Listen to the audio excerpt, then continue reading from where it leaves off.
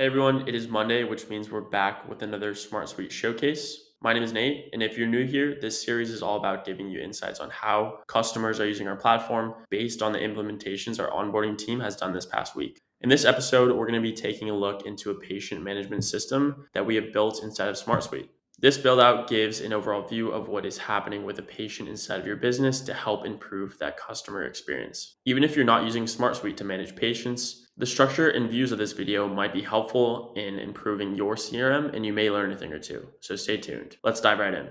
Before I take a look at the different apps and what's going on here, I first want to talk about the requirements for this particular user. This user wanted to improve their customer experience by being able to personalize the service that they're providing them over their different channels. And to achieve this, they wanted to give their team members a 360-degree view of the customer or the potential customer to help aid this process. In this particular solution, we have 6 apps here at the top. Today, I'm only going to focus on patients because this is really the heart and soul of this build and this solution here. Everything is connected back to patients. This particular user wanted one place to see that 360-degree view of what is happening with a particular patient.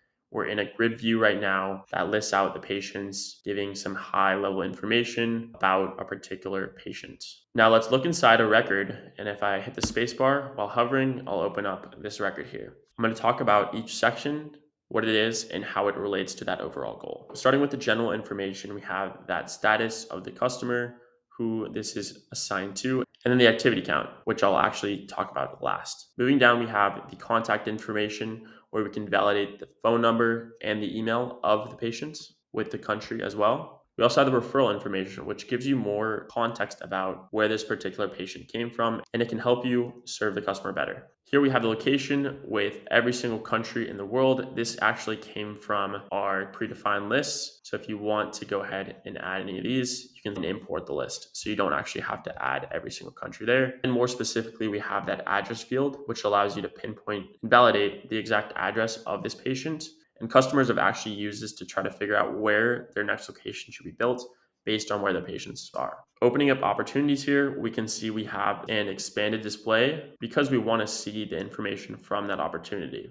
If we click on this opportunity, it opens up and we can see all the details of the opportunity directly in here. If we were working on this particular patient and wanted to change the opportunity and provide notes, we could do this right here. When we save it, the information is stored directly in here and updated live. Moving down to interactions and appointments, this is tracking all the touch points that your team has had with this particular patient in the past. In this first linked record, linked to interactions, we are once again using the expanded display so we can see the relevant fields for a particular interaction. We completed an interaction with a customer this past week. It was on the phone, and here are the interaction notes. If I wanted to open up this interaction, I could simply click on it and I can see the full details about this interaction. All that information is stored right here. This link to interaction allows you to see every single interaction you've had with a particular customer that would be important to have for future interactions. Moving down here, we have the link to appointments. We can see due date, the status, and the link to payments. If we open up this link to appointments, we can see more information about it, like the status of it, the due date, the link to the relevant quotes that are happening for this particular appointment. We also have a link to payments. Let's say we wanted to create a new appointment for a particular patient. We can do this with the link to record button here and hit create new record. So let's say we were recording an appointment that already happened and we wanted to create a payment for it. We can simply create this record directly from here, title the payment, add the status, add the due dates, the payment amounts, and save it. We're automatically linked back to this appointment. And if I save again, we've now added that appointment. You can see we're actually choosing in the fields to display of this linked record, the link to payments. This allows us to access data that is 2 links away in 1 click. So if I wanted to check out the payment for a particular appointment, I can simply click on that linked record inside of the linked record. I would get that information right here. Moving down here, we have the number of appointments booked and the number of appointments complete.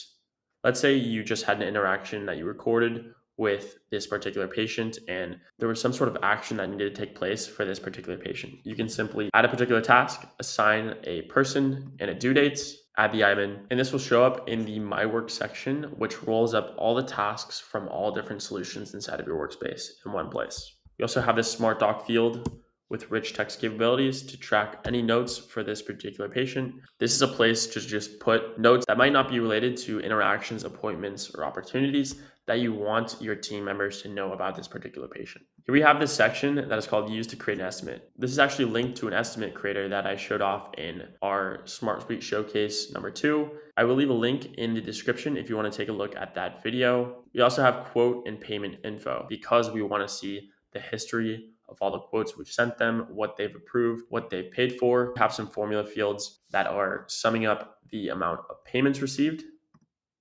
the total price of the quotes, and the total price of quotes that are approved by using a sum if the status is approved by patients. Moving down to our last bit, we have the documents and IDs. This is linked to any documents if you want to attach them here. If you want to upload directly into a files and images field, you can as well. Going back to the top, I haven't talked about this activity count yet, and this is counting up all the activity that's happened between opportunities, interactions, appointments. We're summing the count of linked records to this particular patient that are in completely different apps and bringing it into one place. Now that we've gone through the structure, let's take a look at the views to see how we're looking at this data. So at the top, we have this patient list. Down below, we have patients by employee. So here is a chart view where we are looking at the status value and grouping it by assigned to. I don't have a ton of data for this particular build out because this is just an example, but as you were to have more team members in here, you would have the grouping of statuses to show you how many patients you have in your pipeline. And maybe you wanted to focus only on active customers.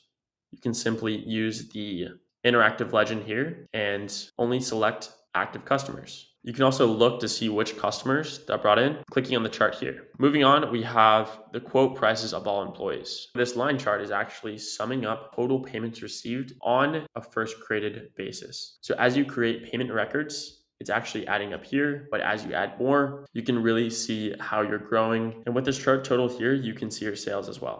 And then finally, moving down to the dashboard, this is a place to have your quarterly meetings and get that overall view of what's happening, how you're growing. You can see we have some metrics to show the number of new payments compared to last, customers towards an overall goal. We have charts we're bringing in.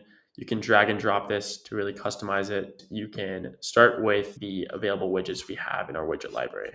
To wrap this up, by staying in the Patients app here with our linked records, you're able to get that 360-degree view of what's happening with a particular patient. You don't even have to leave this app to see all of that. That wraps up this SmartSuite showcase today. Hopefully you understand a little bit more about how to manage patients inside of SmartSuite or just improve your CRM altogether. If you have any requests for what you want to see in a future SmartSuite showcase, feel free to leave them in the comments below, as long as with your questions. I'll make sure to answer them. Thanks, and I'll see you next week.